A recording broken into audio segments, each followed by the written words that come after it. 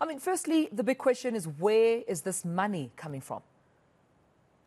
Well, you don't have to, good morning to you. You don't have to give Transnet more money. All you have to do is just give them the guarantee. And this is what has happened here.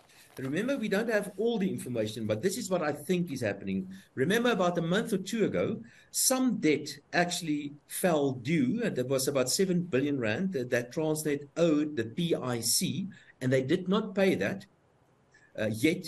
And the PIC allowed Transnet to roll that over for a couple of weeks.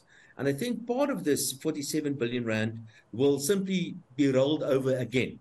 So that is debt that is owed to the PIC, and I think it's just guaranteed by the Minister of Finance. Then there's an additional amount, a couple of other, in total 47 billion, of which they're going to use 22 billion straight away.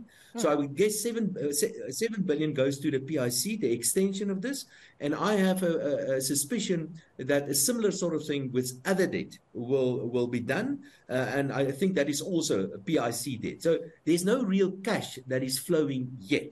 But, and there's a very important but here. So what we are doing in South Africa, we keep on guaranteeing the state-owned enterprises. We keep on issuing more guarantees to the state-owned enterprises, like what is happening exactly now. But that debt is not really included in the debt because it's not debt yet. Right. And it's also not included in the fiscal deficit because it's not money spent yet.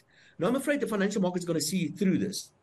You can't just keep on issuing more guarantees and think that you're not affecting your fiscal accounts. You are. And the financial markets will punish you.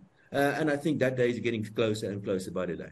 I mean, we can't equally deny the problems at Transnet are hampering at a staggering rate our economic growth, right? So do you think this is then the trade-off?